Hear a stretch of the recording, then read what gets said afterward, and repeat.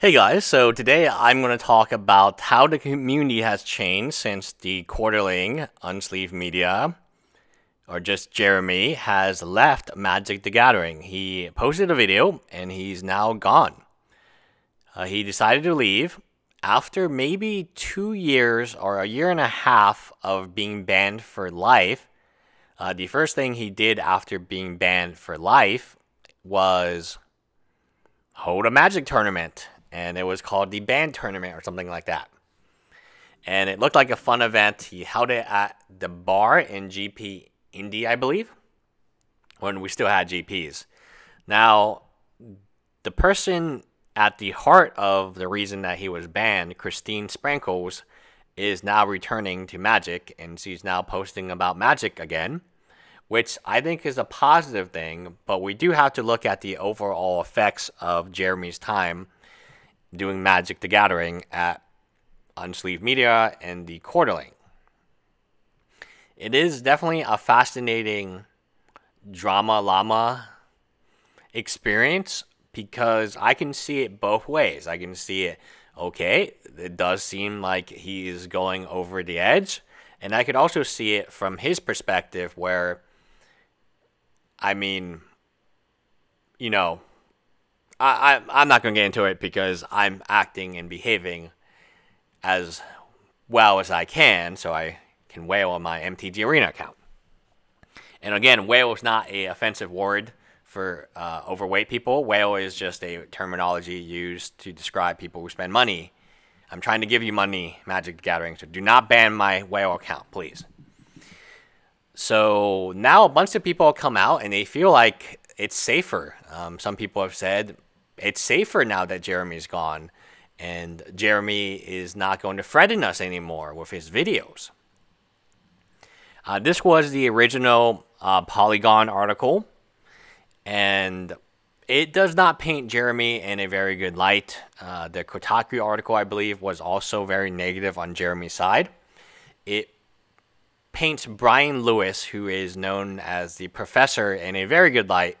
Although his video is also questionable because he compares what Jeremy's doing, or he mentions the persecution of Jews in World War II in his video. So that's a little surprising, kind of came out of the blue. But yeah, it happened and you cannot take it back. So I don't know. It just sounds like a lot of things that don't make sense to me. One thing is Jeremy really like so bad for Magic that people felt unsafe? People were actually, reporting that they were getting death threats and emails, and isn't that the internet? Like, couldn't you send me a death threat right now on my email address? And I would be like, I wouldn't make a video about it. I would just be like, oh, okay, spam. Another death threat. Okay, cool. So Christine is coming back to the community, and it didn't take her that long. She had quit. A lot of people say that I'm quitting for good, and they come straight back. I feel like that's kind of not truthful, because when it's like going out of business, and then you go back to the store 2 months from now, and it's not out of business. You do feel like, okay, I bought that rug from that store, and I thought it was the best deal they could do, but clearly it's not. And clearly, 5 years later, this rug store is still going out of business. It must be a long inventory cycle. But a lot of really interesting stuff came out later, after Christine had quit and after Jeremy had quit. Or Jeremy was banned for life, and he couldn't go to pre-release, he couldn't go to Friday Night Magic, he couldn't play on his Magic Online account, which he got refunded.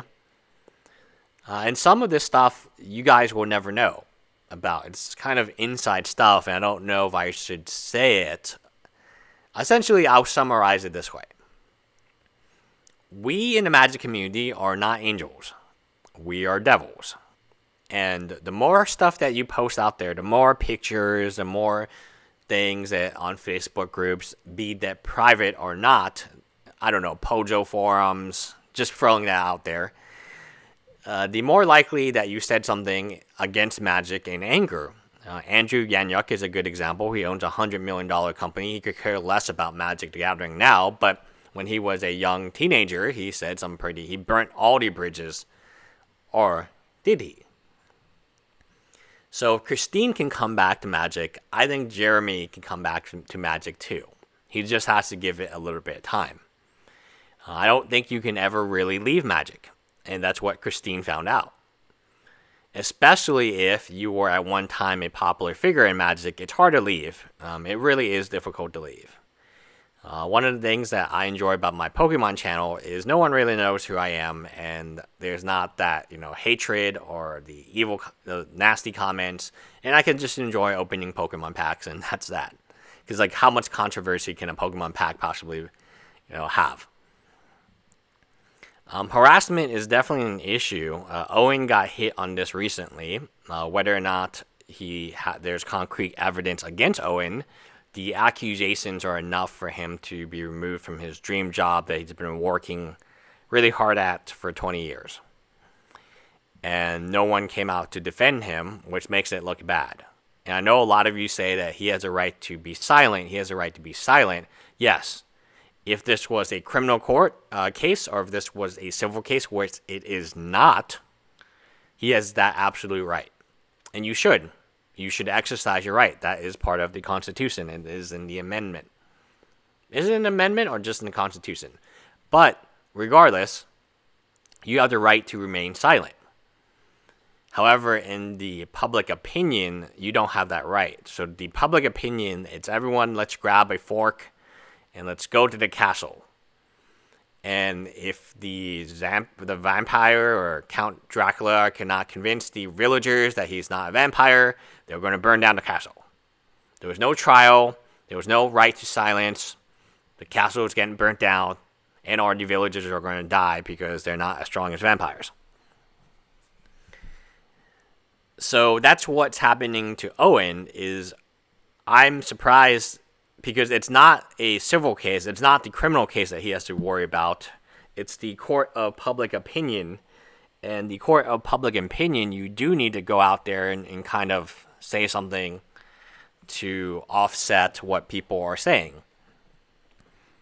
I just find it kind of funny that this, on the Quarterling is now a dangerous individual, and now because he's gone, he's officially gone, banning him for life wasn't enough. He had to make a goodbye video, and then suddenly all these people coming back to the community is all these content creators. It's kind of hilarious. How dangerous was this guy? How dangerous was Jeremy to, a cosplayer who he has never met in person or even talked to? I don't know. And honestly, I think for Christine, I think it's better for her not to be part, for her own sake, because there are a million Jeremys out there. There are millions of Jeremys, white males who play Magic, and of course somebody will carry the mantle because they realize that Jeremy had one of the biggest YouTube channels at the time, and one of the ways to become very popular as a content creator is to do what other popular YouTube. If that's box opening, then you open your boxes. If that's MTG Arena, which I'm doing right now, then that's MTG Arena. I didn't come out of the blue and think, MTG Arena, let's do some of that stuff. No, I'm going to do that because A, it's easy to record the videos, and B, again, I'm lazy, and it's good content. It's heavily watched content, I should say. And plus, it's mobile games, so if I ever had changed my channel to a mobile game channel, I can slowly integrate my other mobile games. So, in conclusion, was the Quarterling actually a dangerous individual for our community? It seems like everyone thinks he is, which is appalling to me because he never put anyone in physical danger, like has been accused of AJ and Owen and Frank and other people. And he's never done anything that I would classify as creepy or just out there or bad for the brand.